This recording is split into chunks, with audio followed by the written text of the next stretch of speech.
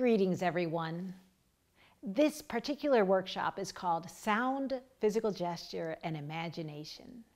All three elements must be intertwined when students play the piano, like the threads of a beautiful tapestry. In order for them to have what I call artistic personality, we must think about all three components when we teach. We need to think of technique in terms of sound. To produce beautiful sound as well as musical line and phrase shaping, we teach appropriate physical gestures. Imagery helps our students to remember the physical gestures, and they will also have more enjoyment at the instrument.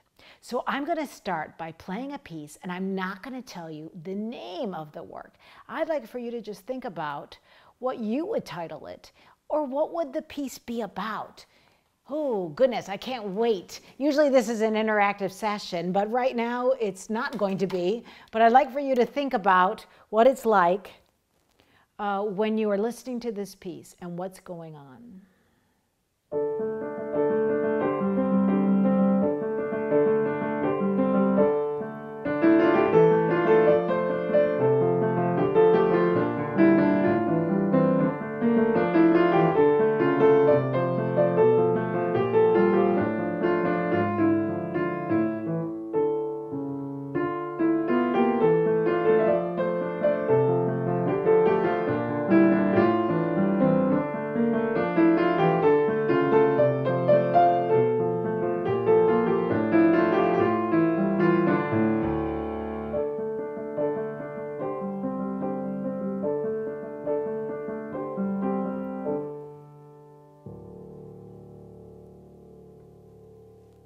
So what did you think while you were listening to that piece? Are you on a beach? Are you in a crowded city? Are you in a forest? Are you lost? Do you know where you're going? Oh my goodness, what's going on in that piece? Well, the composer of that work, entitled Fire Mountain, is Martin Kutnowski, and that particular mountain is somewhere on the west coast of America. So that's on the first 2 pages of your Sound, Physical Gesture, and Imagination handout. So please, let's turn to those 2 pages. A while ago, one of my students was playing the D minor Prelude and Fugue from the Well-Tempered Clavier, and it just wasn't mysterious or ominous enough, the fugue. And I said, you know what? I said, I'm thinking about a character right now from one of my favorite books, and I would like for this fugue to be a little bit more brooding, a little bit more mysterious. And I said, it's actually from a book called Wuthering Heights. And my student nearly jumped off the bench. And she said, that's one of my favorite books, and I know exactly who you're talking about. Heathcliff, he's so dark and brooding. He's one of my favorite characters. And instantly, she understood how that fugue should sound. Scientists who have studied groups of people have noticed that people who have the most ideas, good or bad, actually were the most imaginative. And those that really didn't come up with any kind of imaginative ideas tended to be more matter-of-fact, kind of drill-like teachers. So it would probably be a good idea for us to put more imagery into our playing and into our teaching so that our students will have more fun at the lessons and can really understand what we're trying to achieve in both sound and technique. So another example of imagery is this past year, this past May, quite a few of my students made it to state finals, and one of them was playing the Rondo Toccata by Kavalevsky, and of course you know this piece. It starts like this.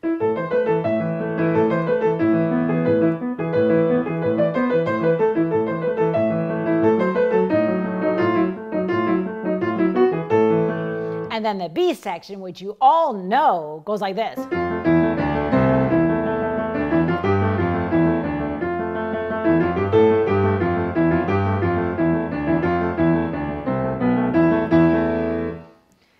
So one of the judges at the final said, well, you know that section B, that grotesque section. You could make it even more grotesque.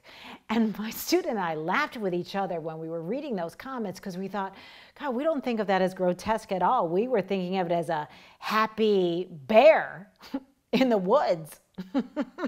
So really, any kind of imagery will work if our student can tap into it and use it to make their piano playing better.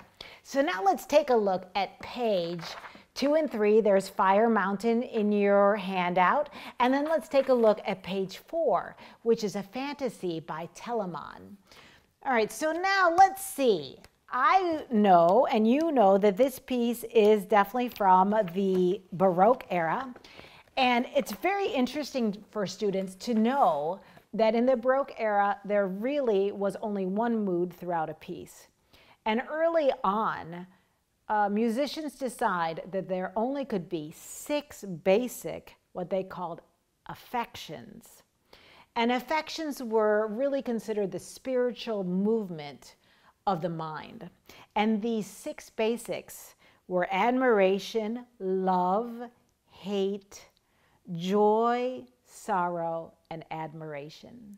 So I'm going to play a little piece of this work, and I'd like for you to think about what affection seems like this is.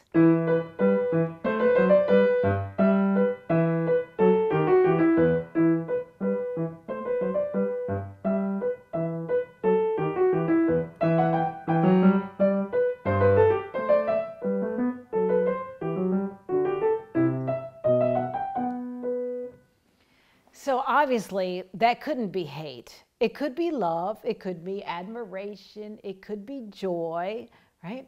So there are many different ways to describe this piece. I had a freshman college student who once came into a lesson early on in her freshman year, and I was playing a Schubert impromptu. It was very nice and light and happy, and I said, "What is the mood of this piece?" And she said, "Staccato?" And I thought, oh, that's really cute, but that's not a mood, right? That's an articulation. So there are 2 basic physical gestures our student needs to learn in order to play a piece like this well. The first one is a basic staccato, or in measure 3. All right, and here the basic staccato is the student throws delicately or strongly into the keys, depending on what kind of sound you want to produce. And then the arm and the hand comes up to its original starting place. So in Succeeding at the Piano, I have students think about the basic staccato touch release as a woodpecker touch release. So the woodpecker is pecking a tree, and they notice that the wrist just goes along with the hand and the forearm. We don't want to have a loose wrist when students are playing staccato, and we also don't want to have tight wrists, right? We don't ever want to have wrists that are tight. So we want the wrist to be flexible, and the student listens for that nice crispy sound. The other physical gesture the student needs to know is the basic drop and roll motion. And the dropping and rolling motion is a very beautiful one that starts at the very beginning sessions with your students. So we have the students drip, they drop, and then they roll forward. So we first start with this on this child's thighs in Succeeding at the Piano. We drip, we have the students drop. By gravity, they notice that their forearm, their elbows, their upper arms, their hands all feel very released. Nothing is tight, and then they roll forward and off their thighs. So this particular motion helps students to understand the fluidity of all of their playing apparatus when they play. They get the idea of nuances within phrases. And they also learn how to play 2, 3, 4, 5-note phrases with elegance, beauty, and with continuity. So in the second measure here, students can easily drop into the C, stay dropped, and then when they come up to this D, which is one of the longest fingers, their 4th finger, they'll roll forward, and then they will drop again, and then roll forward. In measure 4, they drop again. And then anytime they have a black key, they pretty much are going to roll forward and to the wood of the piano, and then back towards their bodies, and then roll forward and off the keys. So from the very beginning levels of piano teaching, we want our students to start to understand that basic physical gesture of a flexible, soft wrist and how using it helps to create musical phrasing. So, of course, we all know this beautiful piece by Brahms.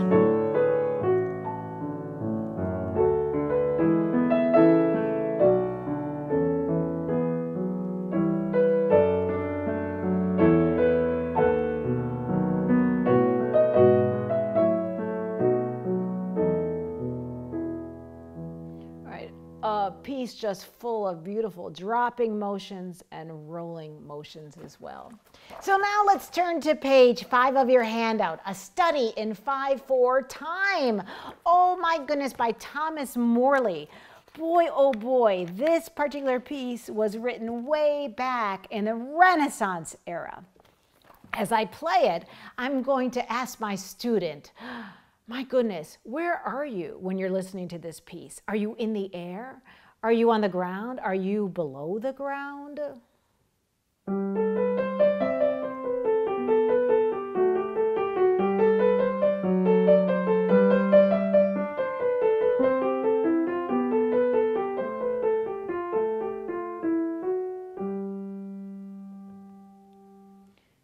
And of course, then your students can say whatever they think about in their mind when they're hearing that piece. It's very interesting that it's in 5/4 time.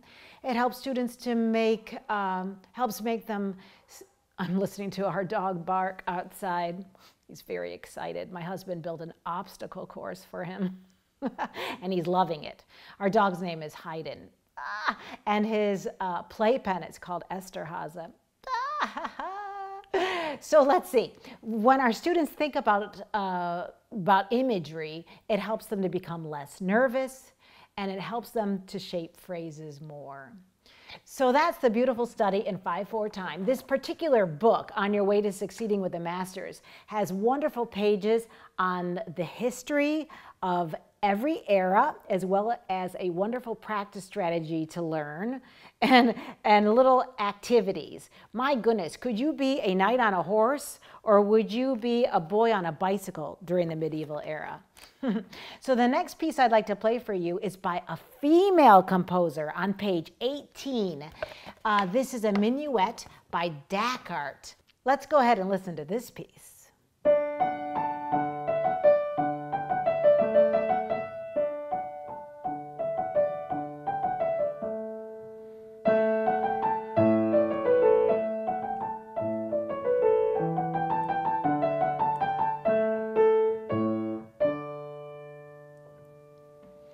So of course, when we're teaching this particular piece, that very first line is a nice long phrase, right? With several high points of the phrase, like the A, and then to this G, and a little high point of the phrase at the last F sharp of the line, and then a tapering at the end of the phrase. So we could have our students sing it to get used to the phrasing. We could have them sway to the beat. We can conduct them through the piece so they understand their phrasing. We could also use count phrasing, where they count out loud. 1, 2, 3, 1, 2, 3, 1, 2, 3, 1, 2, 3. 1, 2, 3, 1, 2, 3, 1, 2, 3, 1, 2, 3. That way they won't play with strong beats always on beat 1, 1, 1, 1. Ugh, that is not musical at all, right? So count phrasing really helps students learn their phrasing. And also contour phrasing does as well. So you could have your student play any piece and you could draw what you think you hear is their phrasing. And it might be just like this, a complete straight line. And then they'll look at it and they'll laugh and they'll say, oh gosh, is that really what my phrasing sounds like? And then you can play a part of a piece and you can have them draw in your phrasing and they'll say, God, gosh, those beautiful, all those little hills that go up and down, hills and valleys. And last year for my June recital for pre-college students, I had everybody do a phrase map of one page from one of their pieces. And boy, they were fantastic. They really listened to their pieces and they put in every little nuance, every musical shape to their phrases. Some of them put them in color, others just drew them very beautifully. So I suggest to you to have some good phrase maps going on in your studios. Okay, so now let's go on. We are in our handout on page 6, the rondo. Oh my goodness, this is from Sonatina's book 2, and this piece is by Atwood. It's the third movement, and actually, since I can see it in this handout, I don't have to use my book. It's big enough. So one of the great questions I ask my students is, what season do you think this piece is?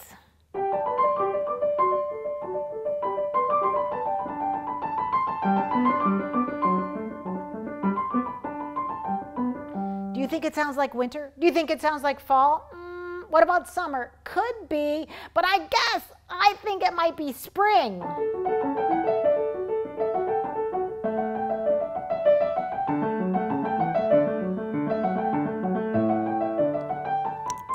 And then it goes back to the beginning section again. So also, I have to laugh with you because one of my students who was using Succeeding with a Master so beautifully, she was noticing that all of the pieces' titles, my goodness, there's a gypsy dance, which has an interesting title.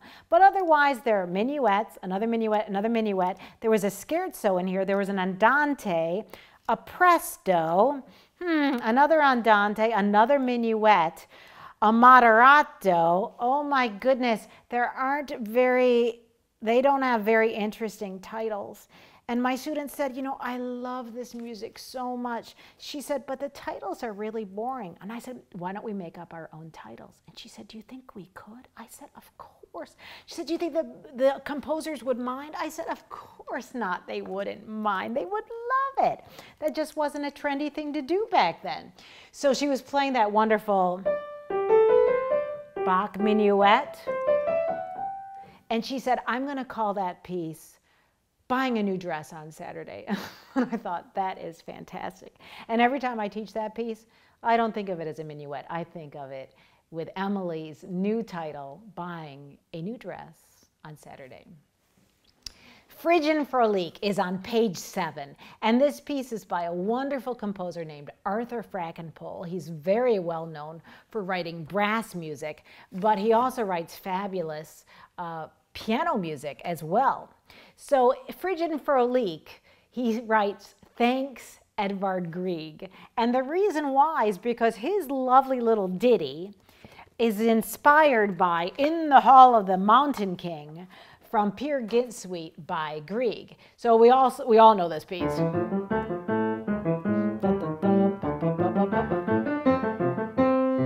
And I think it's really interesting how he has these two lines that are both nicely detached, very well articulated. The last line goes like this.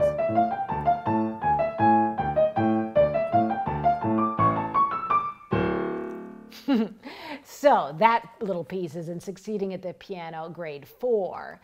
And the Phrygian Frolique, oh my goodness, this is from Portraits for Piano. Oh, my pencil dropped. Anyway, in this particular piece, there are so many different articulations that the student needs to listen to, as well as produce the right physical gestures for the sound. So you'll notice in the left hand, he has a mix of detached notes as well as staccato notes. And in the right hand, staccato. So I'm going to suggest to you, instead of having students play all staccato, like the basic woodpecker touch release, why don't we try a touch release called a kickoff? So a kickoff, the hand, the wrist, and the forearm all stay at the same level. The student starts on the keys, and then they kick forward and off the keys. It's just like somebody kicking a ball. And this is another physical gesture that the student learns in Succeeding at the Piano. And of course, through all of my books that I've written, especially pertaining to technique. So here we go. I'm going to do that again.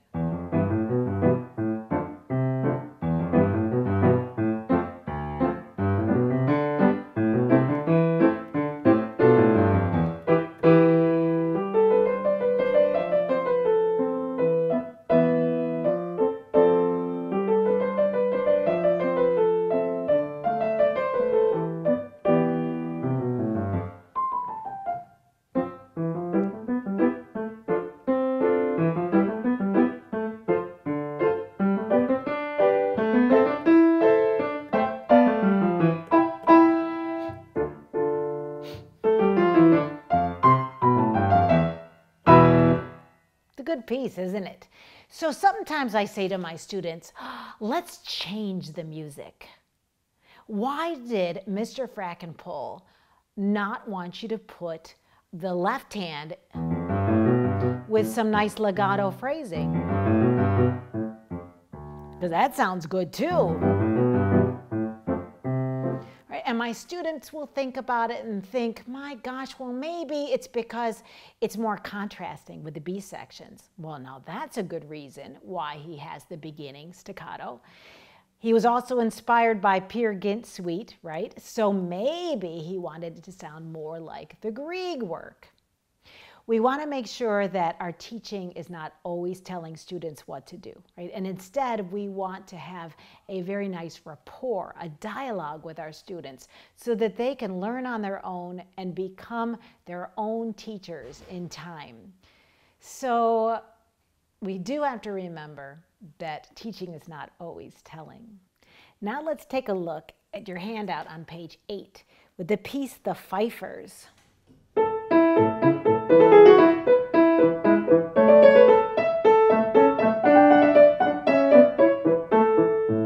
So we can start off by asking our students, oh, what is the mood of this piece? Can you give me a descriptive word to describe it? So now let's talk about the 4 stages to learning every piece. The first stage is when a student can play either a line, 2 lines, 3 lines, whatever you work on in the lesson with them, so that they have 6 days of productive practicing at home, with 100% accuracy in notes, fingering, rhythm, and articulations. Notes, fingering, rhythm, and articulations. And it's at a slow thinking tempo. The second stage to learning any piece is when we add in pedaling, ornamentation, and we bring the piece up to speed. So this could be weeks, it could be months, right? Depending on the child as well as the difficulty level of the work. The third stage of learning a piece is adding even more interpretation. So from the beginning, I do talk about this imagery that I'm sharing with you today throughout every step. But on this third stage of learning a piece, I spend more time on the interpretation. And then the 4th stage of learning a piece is getting it ready for some sort of performance, whether it's a group class or a Christmas recital or the end of the year recital or a competition. And that, of course, means memory work as well. So those are the 4 stages of learning a piece. So when we're playing this piece, we have a lot of nice staccato notes, and we also have a lot of 2-note and 5-note slurs. So that's the first 2-note slur we hear, and then we have a 5-note slur. So if we have students that have locked fingers and tight knuckles,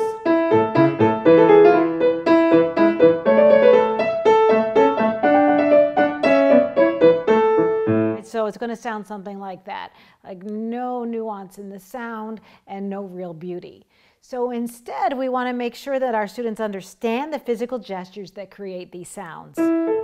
So you would think that is a nice, easy drop and roll, but this piece goes too quickly in order to have a slow drop and roll.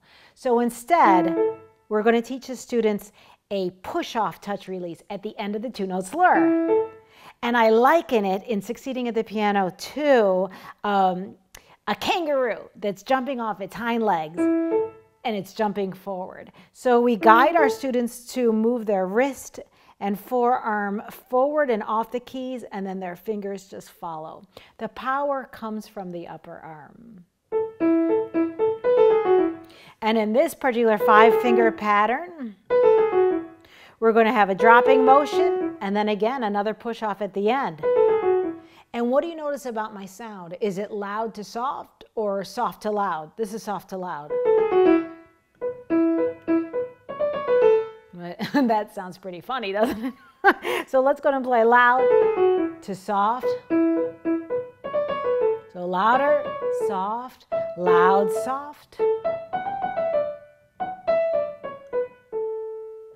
All right, so now we know the woodpecker touch release, we know the kickoff touch release, where the wrist stays level and in line with the forearm and the hand. And now we have this wonderful push-off touch release for also another staccato articulation, where we want our students to feel a nice, beautiful feeling with their wrist being crispy and clean and moving forward and off the keys, and for them to hear a crispy, bright sound. What else would I like to talk about with this piece? We have to remember that students should play on their finger pads and not encourage them to play with curved fingers and playing on their fingertips. Otherwise, when they put their hands like this and they play, they have very locked fingers and wrist and very curly fifth fingers, a lot of tightness, and they're actually playing from this knuckle joint, the middle knuckle joint, instead of from the top knuckle joint, which is the metacarpal joint. So we want them to play from these joints. And if they do have that kind of supple, soft, flexible wrist, then they can also play on their nice finger pads as well. Staccato motions are mostly, if we can think of them as up motions instead of down motions. One teacher asked me, why do my students always sound like they're just playing in mud when they're playing staccato notes? It's because they're thinking too heavily, right, and thinking down all the time. When we want any kind of staccato to sound like it's coming up in the air. All right, so let's go ahead and take a look at machines on the loose, machines on the loose. And this is on page 9 of your handout. And let's see, I need to find it in this festival collection book. All right, this wonderful piece is by Kevin Olson. And we might ask our students, well, if you were to hear this piece played by other instruments in an orchestra, which instruments would be great at playing this piece?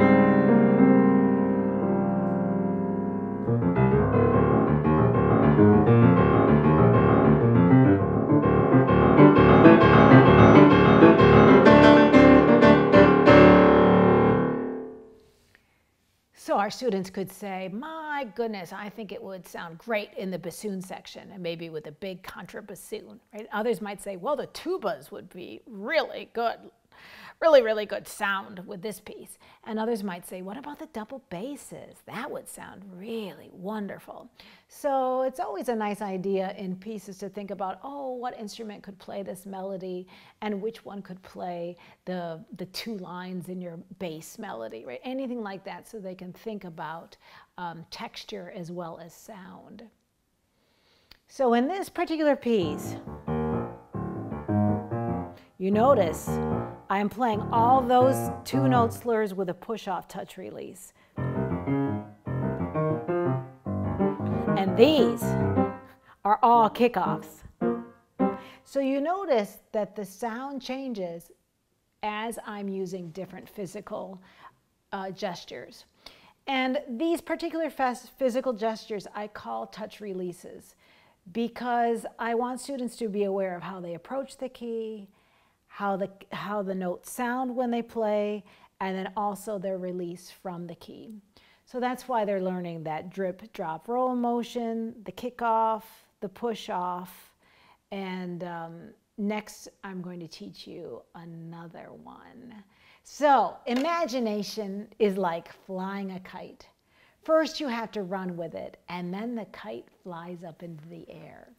So you'll notice some of our students, if we ask them, oh, what do you think this piece sounds like to you? Can you give me an image, a description? And they might say, I don't know. I don't have any idea. And that's okay. If we spend a lot of time talking about our own imagery, that's fine. But sooner, hopefully, rather than later, then teachers can let your students be engaged and give us their ideas as to what a piece means to them and how it sounds. So now we have the Minuet in F on page 10, wonderful piece by Mozart. And this is a great time to use visuals with our students. So usually I'll show them a fabulous castle that's almost disintegrating from the medieval era. And then I'll show them this marvelous Neuschwanstein castle in Bavaria, Germany from the Romantic era. And then I'll show them this beautiful classical era castle. And I'll talk about the symmetry and the simplicity of all those columns and the windows, so they understand that that's the most important part of classical music. Symmetry, simplicity, balance, so that everything is just in the right place. So we can also, when we talk about our different senses that we can help nurture, we can ask our students, well, let's see, when you hear this piece, does it seem bitter to you, sweet, salty, savory, sour?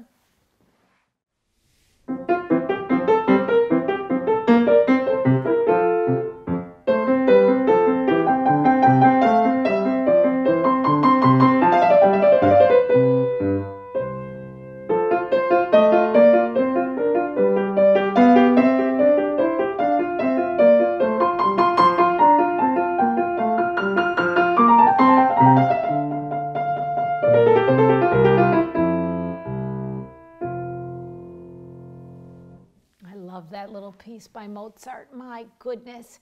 So when I teach Haydn, I spend a lot of time talking about characters in a castle, since he was at Esterházy Palace. When I teach Mozart, I talk a lot about opera characters and who could be what in these special different phrases throughout the piece. And we spend a lot of time talking about physical gestures as well. So at the beginning of this piece, right, these are a bunch of woodpeckers. I might talk about bubbling bubbles. I might talk about a trampoline because they move up and then they move down. When they get into this part,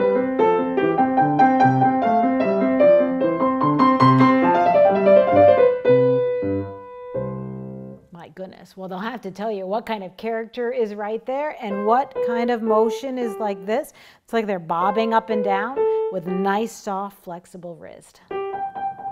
And we know that this is a rebound staccato. So rebound staccato happens in repeated notes, and the wrist starts low, and every time it plays the next note, it goes higher up into the space above the keys. And that's why it's called a rebound staccato. And at the end here, a beautiful drop and a roll with both hands. One thing that I often do, actually every lesson practically, I'll ask my students about a particular practice strategy that we've been working on after they've been practicing something 7, 8 times in a row, very methodically thinking about it. Or if they've finished playing an entire piece, I might say, so were you satisfied with that? And on a scale from 1 to 5, with 5 being the most satisfied, where were you? And they'll really think about it. And they'll say, oh, 5, I'm really satisfied with it. And if they say something like, well, maybe a 3 or a 4, I'll say, let's do that one section over again. And they repeat it again, and I ask the same question, and they say, oh yeah, now I feel a lot more confident. I'm more towards a 5 than I was before. And that's a good way for students to self-assess their own playing and to make them aware of how fundamentally it is them that is creating this wonderful piece of music. And they have to work really hard in order to get it to sound wonderful for an audience. This next piece is Waves. This is by Emmylou Deemer. And this is a great piece for transfer students because they don't have to really worry too much about small little details. And it's very important for students to learn about this flexible, soft wrist. This is unconventional notation. They can do whatever they want to do with it. They can start slower and get faster and louder if they want. Whatever comes to mind when they're thinking about this interesting notation. When I am having students play pieces like this where the wrist has to be very fluid, I often talk about an inner tube that can be around the stomach while they are just going in and out of the waves and in water. Because that way they can relate to the motion as well as the impression of what it's like to be in water. So another question I'll ask in a piece like this is, what's the temperature?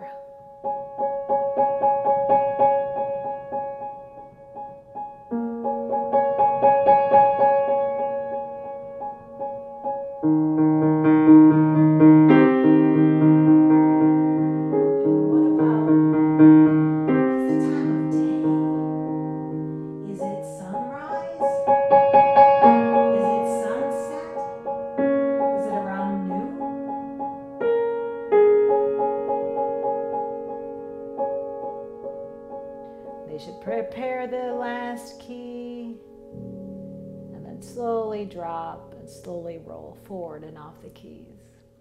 The very last physical gesture I made was a tissue box touch release. In Succeeding at the Piano, Chopin is pulling tissue from a tissue box. It's as if he heard something so beautiful and he has to go to a Kleenex, get a Kleenex to wipe his tears from his eyes. So the tissue box touch release is a very slow release so that the student can create a pianissimo, ethereal, wispy sound. And the wrist comes first, and then the fingers are like jellyfish below, and then the wrist comes up, as I said, and the arm and the wrist, the arm and the elbow just kind of hang there. So beautiful part of Debussy's Reflections in the Water.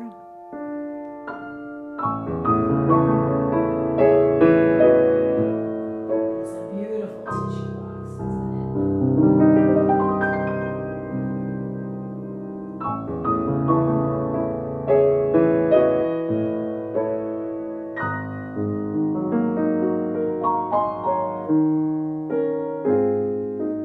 If I have some tightly wrapped students who are really locked up and nervous, or they want to get everything right and they don't have freedom in their playing apparatus, I'll have them exaggerate their tissue boxes at the end of phrases just to get that feeling of beauty and freedom.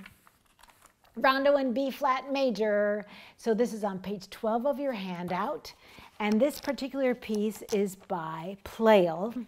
And Pleyel was a very interesting character. He lived in Vienna. He studied with Haydn. He was a very good friend of Chopin's. He was known as a composer and a music publisher.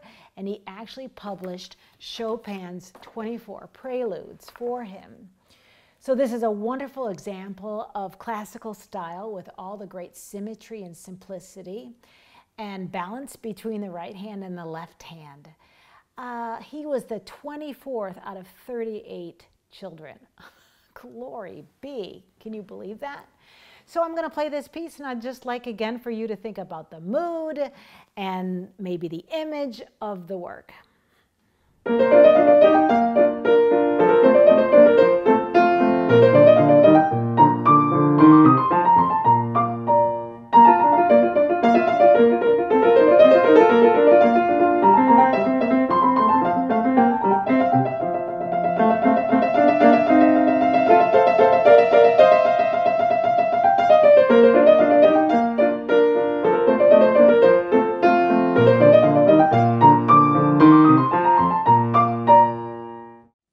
You must be thinking to yourself, gosh, that's a terrific rondo, even though it's not really a rondo. But what could be another title for it, right? What kind of characters, what kind of animals, what kind of colors can we see in this piece?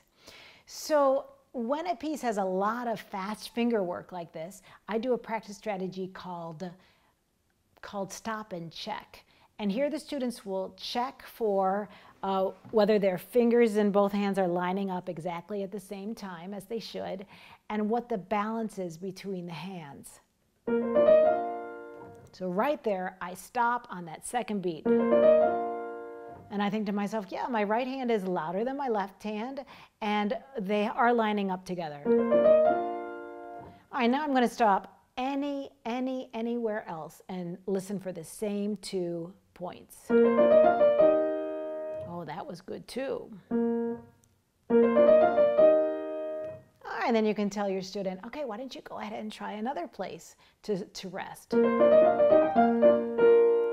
Very nicely done. So you can have your students start at different places in the music and do that stop and check. Sometimes I call it stop and listen. So it means the same thing. Now, metaphoric language always enriches the imagination. So let's say your students have a tendency to rush. Then I'll say something like, hold on to the reins. So they'll think to themselves, oh yeah, if I lived in the time of Pleyel, we wouldn't have cars, but we would have carriages and horses. So if I was playing this piece and I started to rush, I would say to myself, hold on to the reins. Da da da da da da da. 1 and 2 and 1. 1 and 2 and 2 and. And another great way to make sure that students don't rush is to have them count aloud. Schumann said, the fingers must do what the head wills. And Michelangelo said, the hand must obey the intellect. I love those quotes by those wonderful, wonderful artists. Let's turn to page 13 of your handout. This is a lovely etude. And this is in the Etudes with Technique book 4. So it is correlated with the Festival Collection Book 4, as well as Succeeding with a Master's Volume 2. So there's lots of different repertoire that the student can learn at the same time. So in this etude, I use fabrics for the feeling and the sense of touch. So as the student is listening to this piece, I will have them close their eyes and feel these different fabrics. And I'd like for them to tell me then afterwards what they think this piece should feel like when somebody is hearing them play it. So here we go.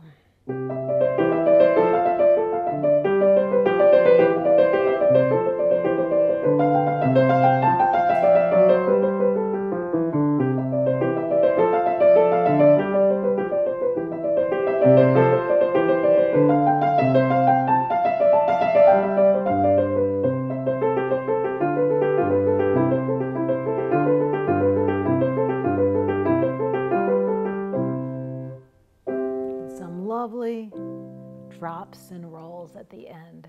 So the student might say, well, the way I play it, it kind of feels like this burlap.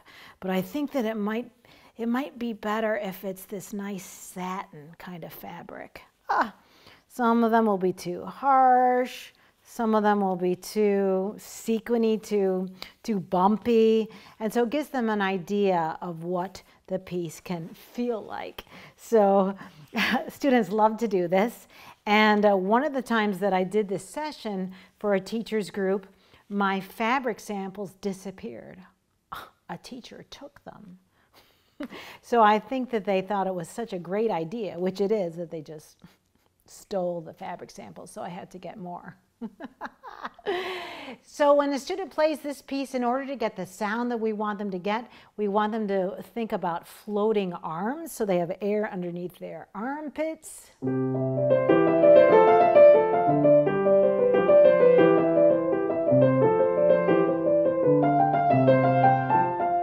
And lots of times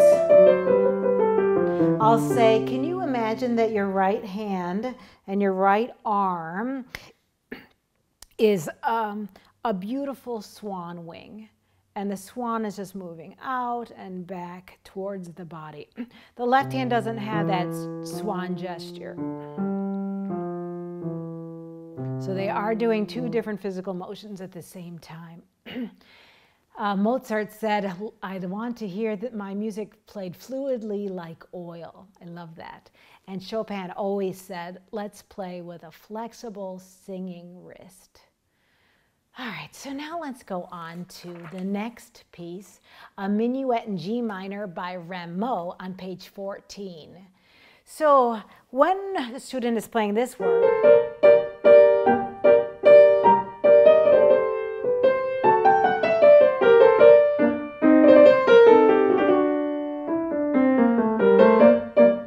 I stopped at that trill because I just thought of a friend of mine in New York City who loves to text me when she's teaching. And one day she was teaching a trill and she said to her student, "Do you think that you could play a little faster with that trill?" And the student looked at her and said, "Well, of course I could. I would just have to practice more." Isn't that just crazy? So would you consider this to be a dropping and rolling motion?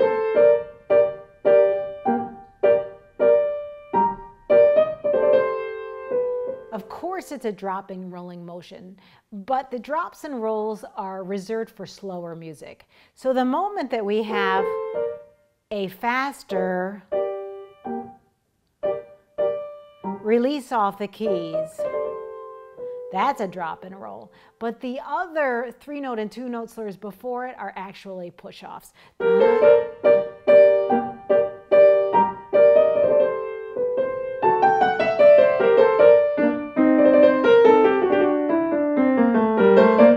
Now, how can we get our students to really identify with this music? Well, they could give us a tour of their city.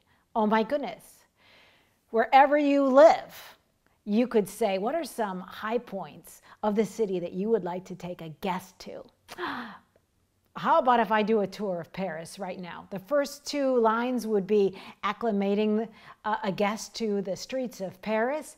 Maybe measure 9 through the end of the first page would be going to some museums.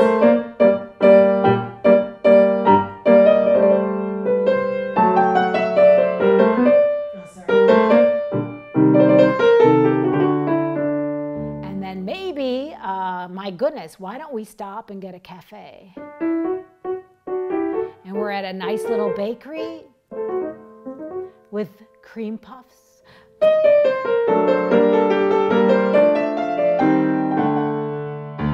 we are at the Eiffel Tower.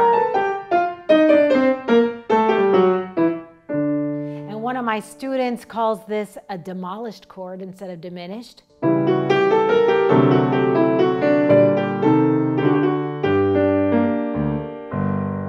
Goodness, what a great tour that was. And let's take a little bow at the end. So we're going to drop into the keys and roll forward and off the keys. So tour guiding is a very, very nice way for our students to think about their musical map of their piece. The boys' round dance is on page 16. What kind of dance is it? What is a round dance? How old are the boys that are dancing?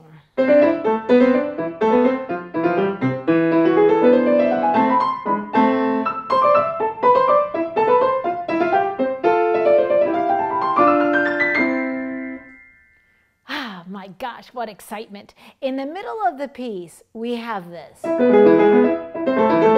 So we want to make sure when students play arpeggios and scales that they don't reach or stretch for any keys. And we've seen lots of students with starfish fingers like this. As soon as they play a key, let them shift their weight to the next key. And then have them think about going over a mountain and then making a beautiful oval to the left and to the right, and maybe pushing off at the end. If you have students that play a little bit too quietly, too timidly, too shyly. I had a student once and I said, you know, I can hardly hear you. I said, why don't you be a wolf at the piano instead of a sheep? And she giggled and she said, yeah, I think I'd like that. So in the beginning part, these are drops and rolls. This would be with a student who completely locks up their wrist and fingers. Do you hear the difference? Not artistically played at all. How about a push-off? That's nice for a student who is playing this piece at a slightly moderato tempo. If your students can play Allegro vivace, then let's go ahead and have them incorporate a kickoff touch release. All right, and here at the end of the 3-note slurs, they are moving and sliding their wrist, hand, and forearm directly into the wood of the keys.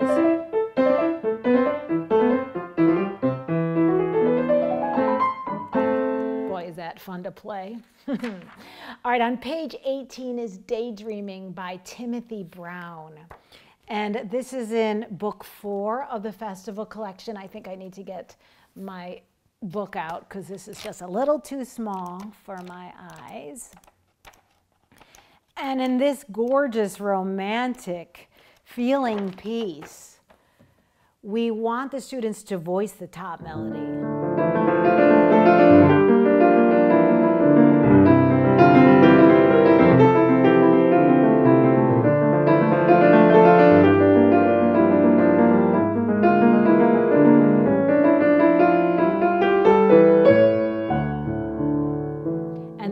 Comes out in D major for the second page. So let's have our students play the duet between the melody note in the right hand and the left hand. Counter melody. Think about where the high point of the phrase is. They can put big hearts above the high point. Play with nice, flexible wrists.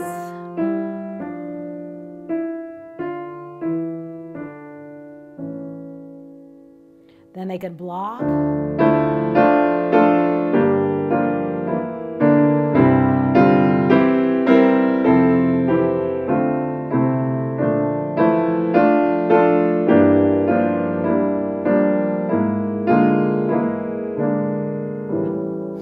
Beautiful, isn't it? My goodness. And then when they're playing this pattern, it's actually a forward motion first. So it's a very gentle, driven push off. But we're not pushing off the keys this time. We're going to the next 2 notes afterwards.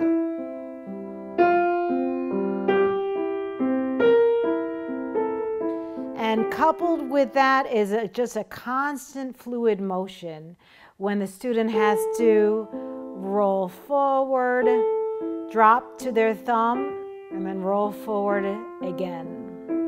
Now, some students think that this kind of gesture always has to have a wrist and an elbow that makes a round circle.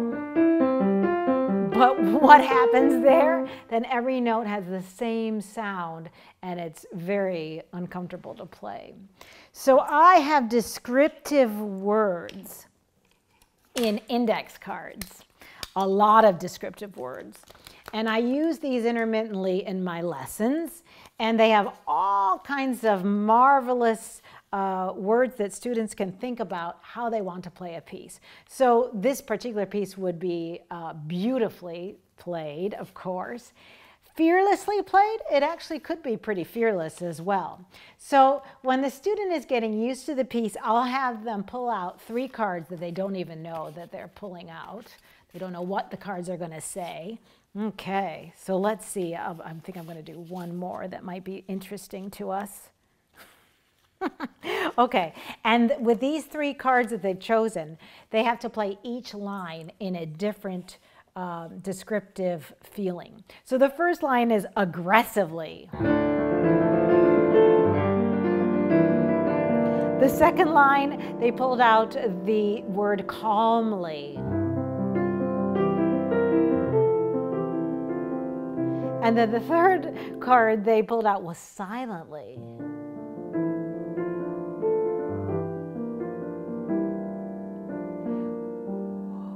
And then you can talk to them about how does the different moods and the character words change your piece, right? And that gives us a really good conversation together. It also makes our students who are ready to perform a piece less nervous because they're enjoying being like a different character with every line. And it makes them giggle and think about, gosh, boy, my music can change so much by thinking of a different word and a different term. Okay, on the march on page 19, the only thing I want to say about this one is that I have a preparatory department at school every time I teach Piano Pedagogy 1. And a little beginner student came in, and every week I told my college students, I want you to play a more advanced piece for the little girl, and we're going to talk about the composer and ask her the mood of the piece or what she thinks about the piece. And so one day, one of the college students played this piece.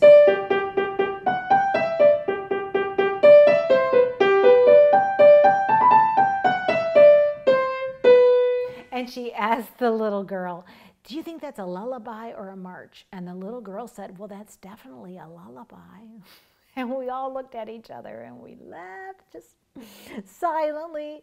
And afterwards we thought, wow, we're going to have to do a lot of work with this little new beginner student if she thinks that is a lullaby. The romance on page 20 is by Glier. And this is in Festival Collection Book 5. I have to look at this one too because it's too small in this handout. What do you think this piece is portraying for the audience and the performer? Is it a silky sound, a hazy sound? Is it oily, slippery, wet, foggy, misty?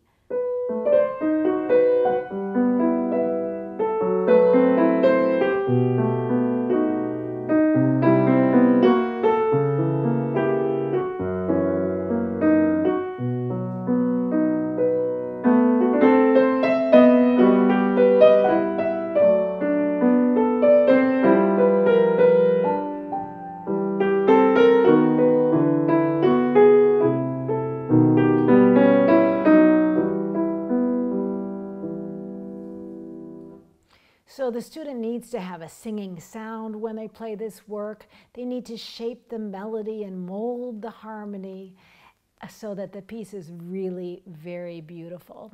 And that way the tone, the beautiful tone is achieved, and the chords all must be voiced, you'll notice. All of these chords when we're in the left hand.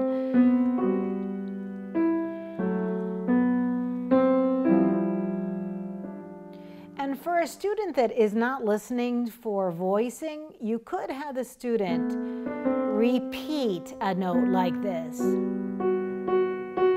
until they get the sound that they want to hear. And I'll do the same thing at this high point of the phrase. If it's too quiet, have them repeat it until they create the sound they want.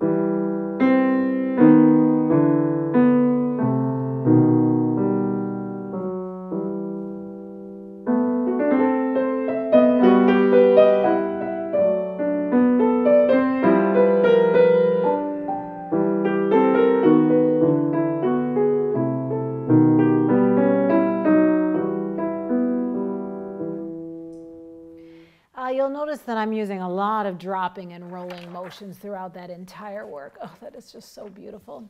And the last piece I'd like to share with you today is an etude by Felix Lecoupe. In this work, we have not talked about the very important physical gesture of rotation yet, and I want to give you some good ideas as to how to teach it. So rotation is when the fingers, the hand, the wrist, and the forearm below the elbow all move from side to side in the same direction at the same time. This is also the quickest motion in a piano player's physical techniques. The other thing about rotation is that if it's taught incorrectly, then students can really get a tendinitis, a tennis elbow, and have thumbs that start to hurt. So it's really important for us to teach it correctly from the very beginning. When students are moving slowly from side to side, when they move to their thumb, that's called pronation, and when they're moving towards their fifth finger, that's called supination. So before I play this etude for you, I'd like to talk to you about a great way to teach rotation. So go ahead and have the students play an open fifth. Imagine that a magnet is right there at the tip of their fifth finger. They want to feel a nice strong fifth finger, a good arch, a nice keystone to this wonderful arch, which is going to be in the third knuckle of the hand.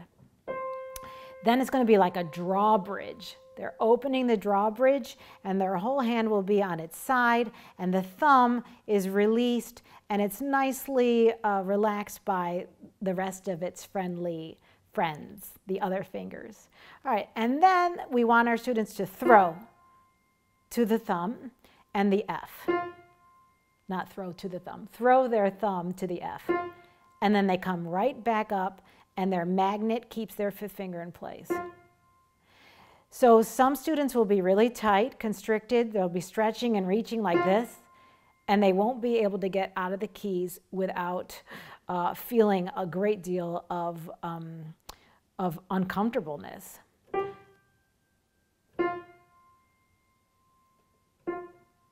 And then when they can do that, let's do a double tap on the Fs. So here they're learning how to throw their weight into their thumb. It's nice and light.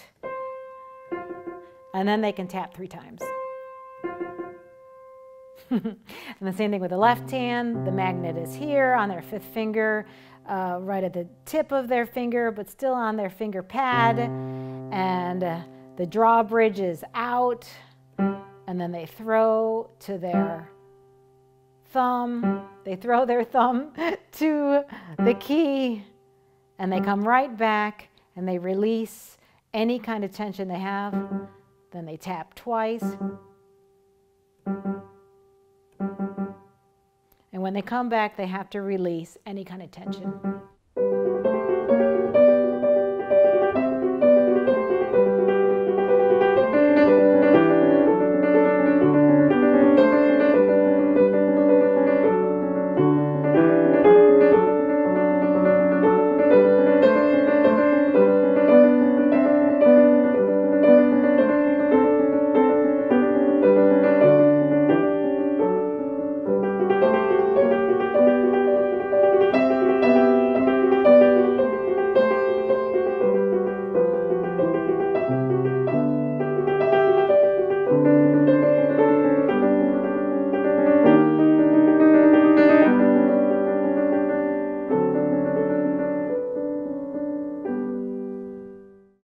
So when the student is learning this piece first, they could also play the duet between the hands.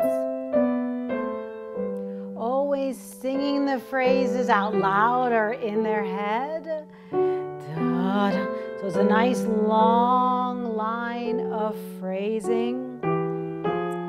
We always want to feel that forward direction of the phrase so that it's a nice horizontal path or journey and not vertical, because otherwise the piece will sound very chopped up and not very artistic.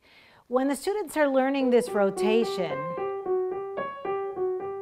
They could imagine a boiled egg underneath their palm, and they're just rolling their hand over, back and forth. They can also think of throwing their weight back to their melodic note. So it's the opposite of the drawbridge or the pancake flipper, where the students now are throwing their weight to the top of their hand.